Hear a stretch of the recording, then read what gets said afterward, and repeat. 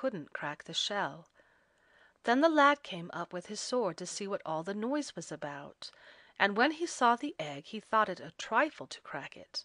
So he gave it one blow, and the egg split, and out came a chicken as big as an elephant. "Now we have done wrong," said the lad. "This can cost us all our lives." And then he asked his sailors if they were men enough to sail to Arabia in 24 hours if they got a fine breeze.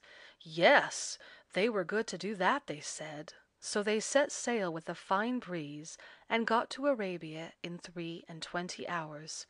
As soon as they landed, the lad ordered all the sailors to go and bury themselves up to the eyes in a sandhill, so that they could barely see the ships.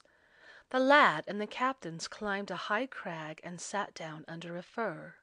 In a little while came a great bird flying with an island in its claws, and let it fall down on the fleet and sunk every ship.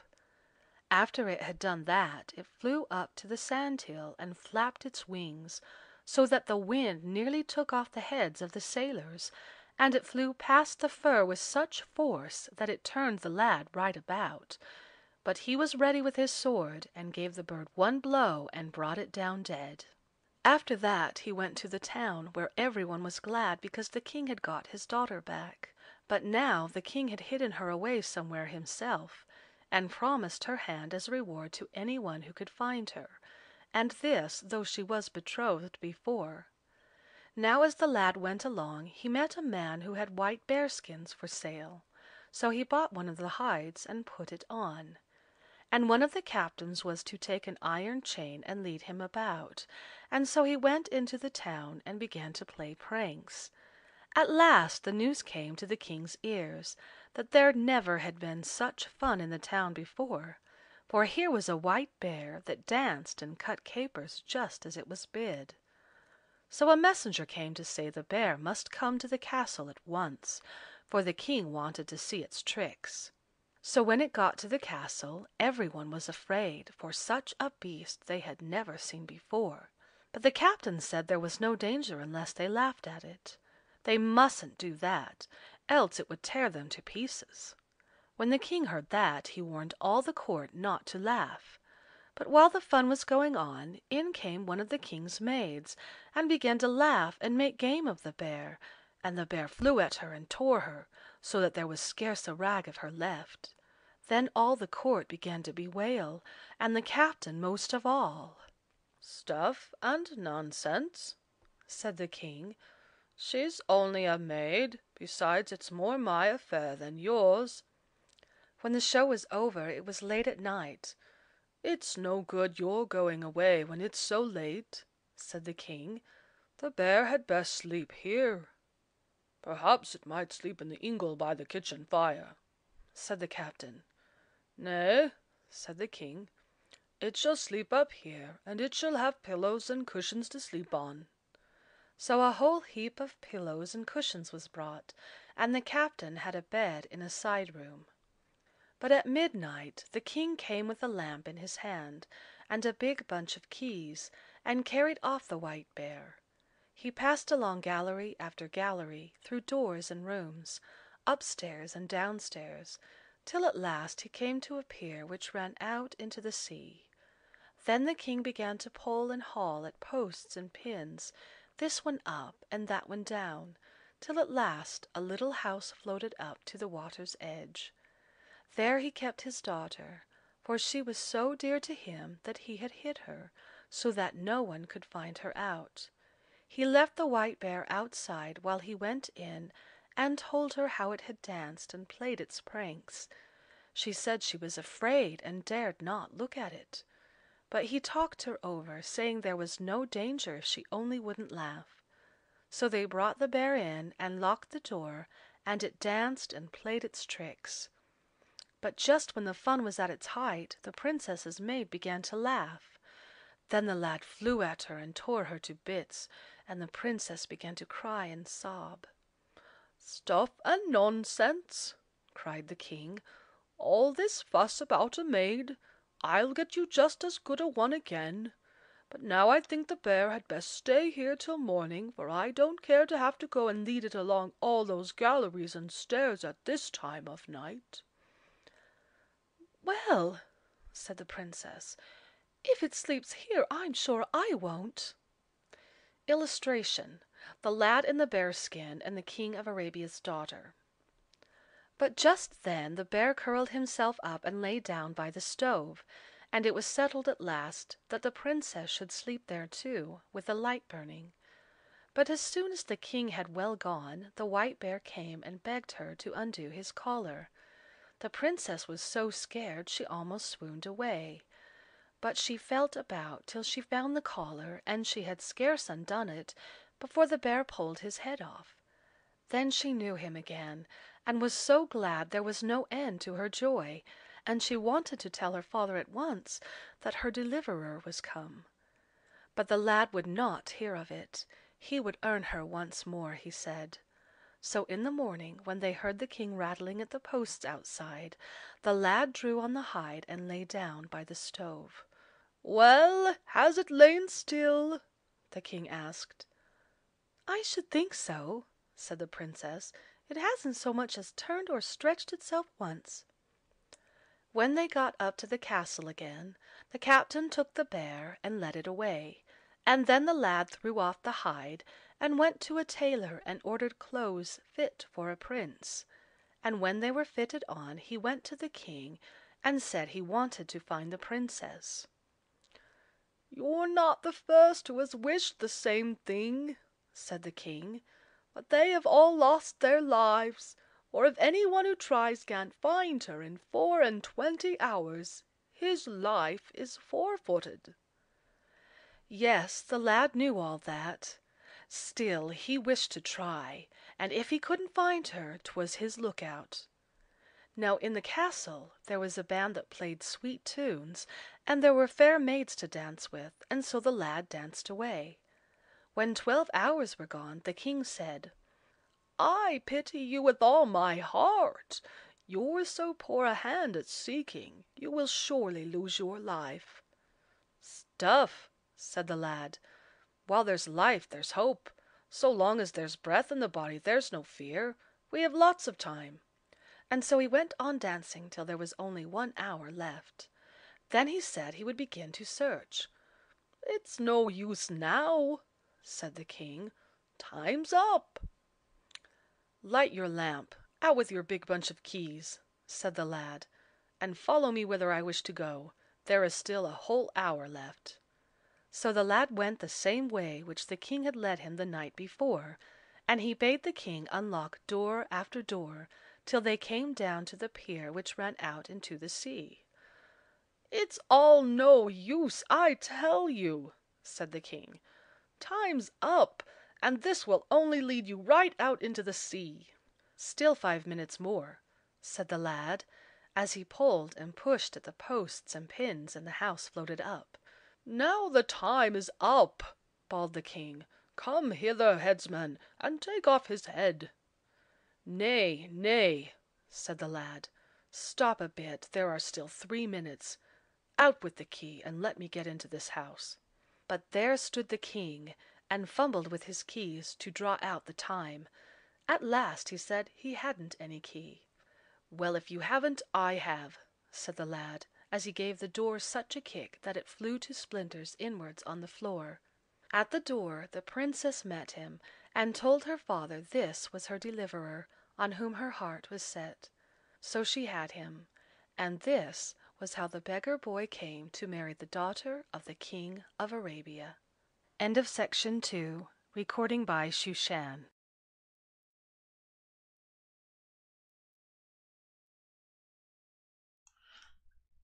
Okay, that was the end of the second chapter of the book that we watched, the East of the Sun and West of the Moon, which is what it was.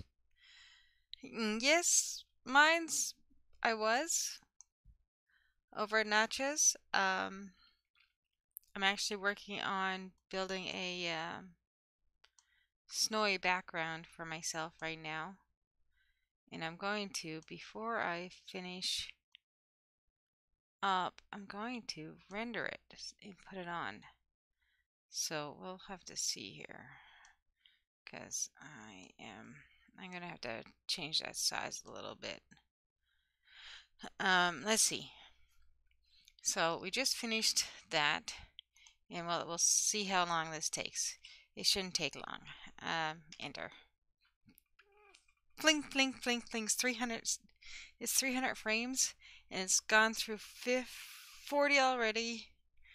50, 60, 70.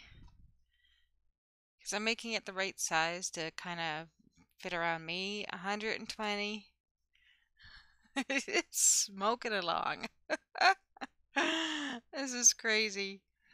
If I'm only making it the size of to kind of fit behind me. So you guys should see that change in a second here. Holy cow, that's fast. That goes a lot faster than doing a full size. Wow. That's insane. Okay. Let's see. Control A, delete. Delete. Control A, X, V. There we go. Should come back in a second here. It should come back in a second, because I've done it darker. Come on. Come on, background. Aspect ratio, automatic. And then, okay. Let's kind of see the, no, you can't. Let's see. Plus, add directory. Okay, open. Oops. Remove that one. Remove that one. Add the directory. Open. Okay. And it should come back. It's not coming back.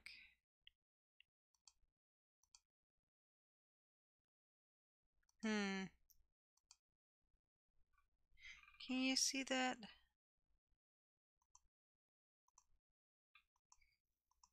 No. Well, that sucks. I wonder what happened. Remove. Yes. Yes, I'm going to remove it. Oh, it wants to, I guess it helps if I push the right button, doesn't it? Image slideshow. Create a new one. And plus add directory. Go open. Go OK. And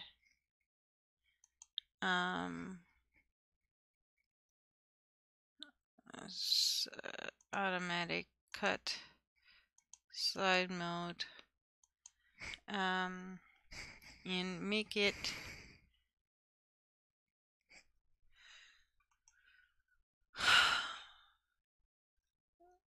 oh well, that was awesome. That did not work out the way I wanted it. All the things were blank. How embarrassing. Let's see. Final render. Go back over here. Go back over here. Render at the last one. Look at the scene.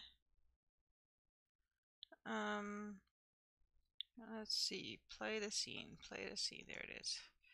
Woo. So we got the. I wonder why the colors aren't coming true. Right. Anyway, I guess I should finish up. I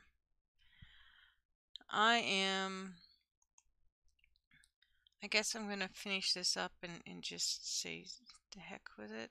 Snowfield. Where did I stop? In the name of love. Oh, no wonder. In the name of love. Material 3. And then we'll just do all this. The Shift G, select grouped group, snowflakes. There we go. Object, transform, nope.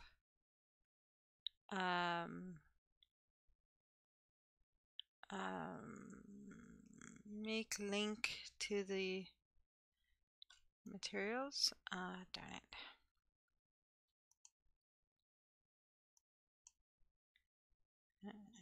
Object.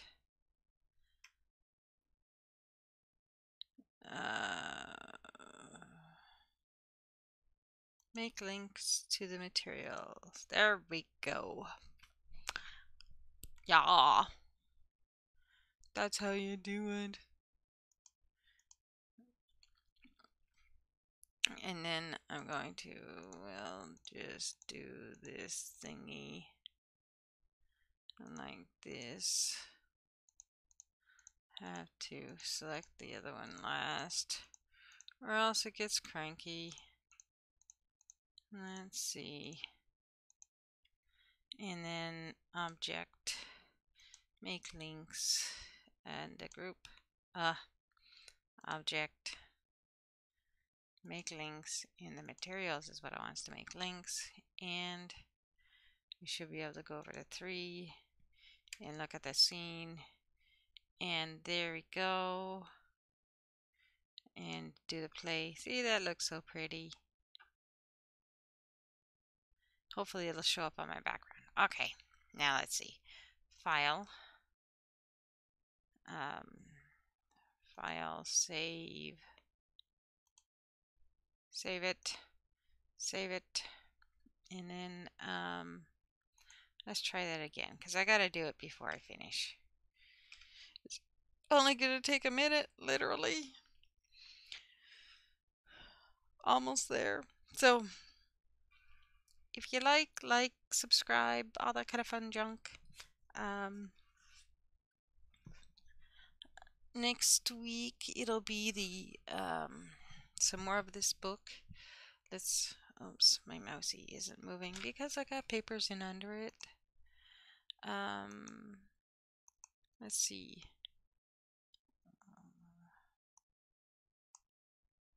Peter Christian Andersen. Let's see here.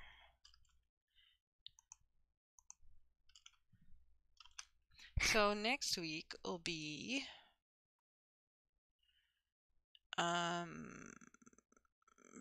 or Sunday will be probably, I'd say 3 to 6, maybe 7. Just 20 minutes or 25 minutes, 30 minutes. Yeah, 3 to 8. 3 to 8 at least, if not 3 to 10. All depends on how I'm feeling. And here, we should be done. We are done. That goes by so quick. Control A, delete. Control A, cut it, paste it, and it should come up on my OBS as transition speed in 10 seconds, and it's or 10 milliseconds, and it's 100. No, that looks a bit too fast. 200 and to do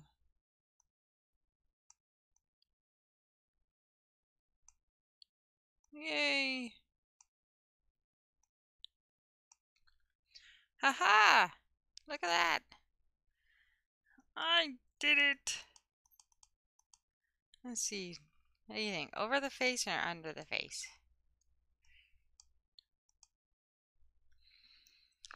It's snowing. It's snowing. It's snowing. It's snowing. Okay, enough silliness from me.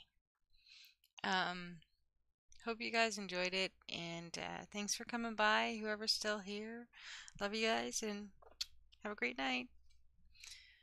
Boys! Wrong button. There we go.